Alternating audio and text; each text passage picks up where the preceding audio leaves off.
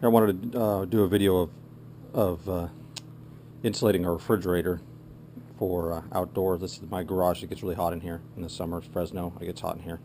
So I wanted to show you this. I started it before I thought about making a video, so there you go. But I found this fridge on the side of the road. It was one of those junk day fridges. Somebody kept it in their garage forever and then pitched it, but it does work. And it's keeping my drinks cold right now, but it's really working hard. It kicks on all the time, and you can tell it's older, less efficient.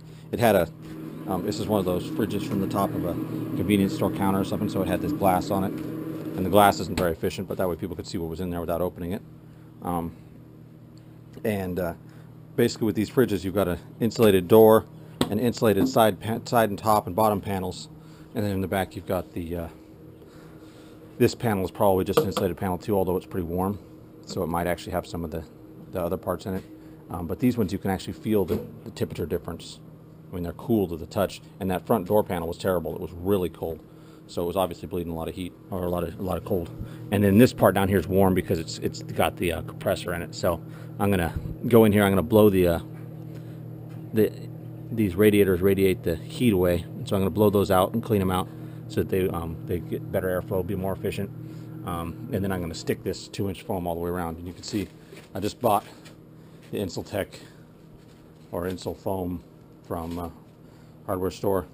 2-inch is the thickest I could get. I'm putting the reflective side on the inside, and I'm going to do all the external panels, probably not the back. And then so this front panel is already attached. I've got the foil tape on it. And I can actually feel the cold right here on this gap of the foil tape. So I'm going to put another. This top panel will come across and cover to here. This side panel is going to cover up to the edge of it here, like this, so that I can get this insulated gap. And then this panel over here is going to actually come out to about the gap of the door, because the door is got to be able to open, so it's going to come out to where this basically comes up to it. And so I'll take another video of it when it's complete. But you just want to cut the foam to fit, tape it on. Okay, I've pulled the back panel off. You can see all the dust from accumulated years of use, but I'm just going to take my air gun. I'm going to blow all this dust out. This is the radiator. I'm going to blow that out as best as I can, try and get all this junk out of here. I run the vacuum over it first just to suck out the majority of the dust before I blow it off. Otherwise it's really dusty. But I got my dust mask on, keep the dust out of my face and lungs. You always want to be safe.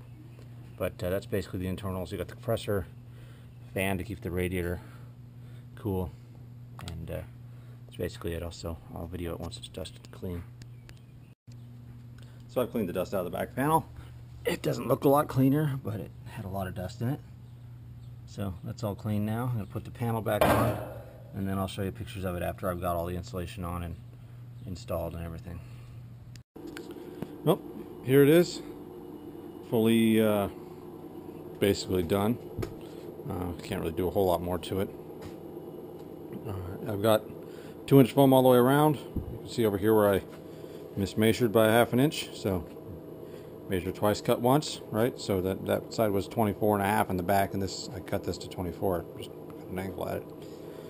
Makes me feel kind of dumb, but anyways, it still works. It's not quite as critical because it's still overlapping by this much onto there, so it's fully covering the top, so I'm not really worried about it put in the corner. But I took the door and I just put a rope on it through the old door. I taped the seam in here, so that was sealed. Lots of beer, it's always good. I taped the leading edges out here with duct tape so that they would not get beat up too badly, because this foam's pretty delicate. So I taped all those around. And I've got it against the wall this way, so that this, where this needs a lot of airflow. So if you put it up against this wall, it's gonna be hot, and it's gonna cut down your efficiency. So I've got it over to this gap where I'm gonna try not to block it this way, and it'll have hopefully better airflow.